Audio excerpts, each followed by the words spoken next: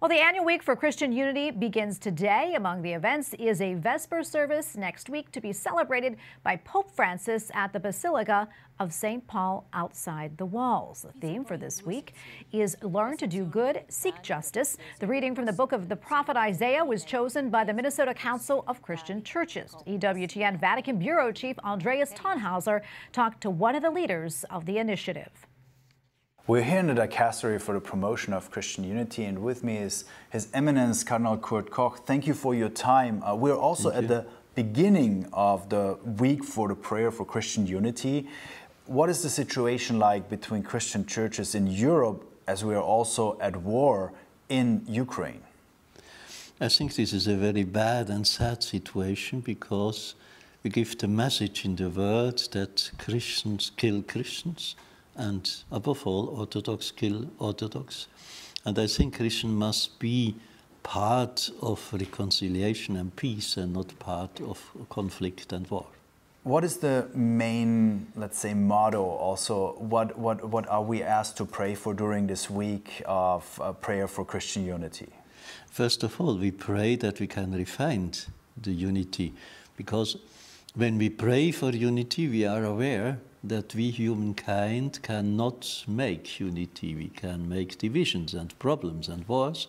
The unity is always a gift of the Holy Spirit, and the most important condition and preparation for receiving this gift is the prayer.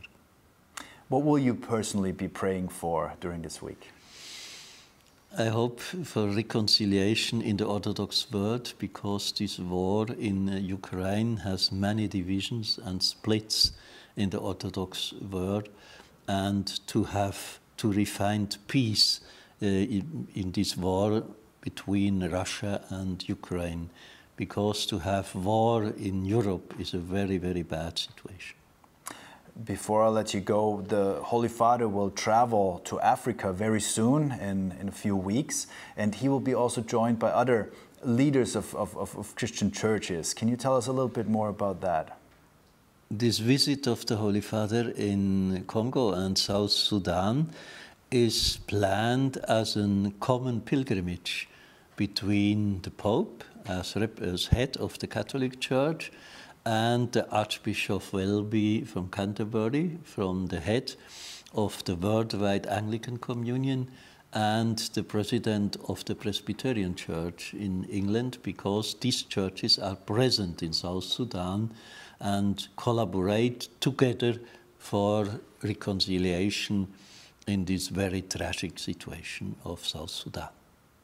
So something also for our viewers at home to pray for, to join in prayer with Christians really around the world for unity amongst the Christian churches. Your Eminence, thank you so much for your time, and maybe this is also something for our viewers at home to pray for this week, for the promotion and the continuation of Christian unity for this very important work here also at the dicastery. In Rome, Andreas Thonhauser, EWTN News Nightly.